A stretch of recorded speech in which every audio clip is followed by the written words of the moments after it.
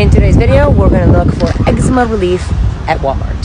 Adding oatmeal to baths is soothing and moisturizing. Pro tip, put it in a stocking instead of chucking it in the water.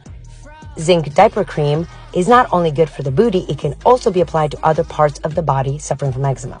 This is non-toxic soap. Use this oral formulation to any part of the body to decrease inflammation. Coconut oil is moisturizing and antimicrobial. Add apple cider vinegar to your bath to decrease skin pH and flaking. Pro tip when it comes to bathing children, wash the pits, booty, and feet. Be less obsessed with scrubbing them from head to toe because that removes the bacteria needed to keep the skin in balance.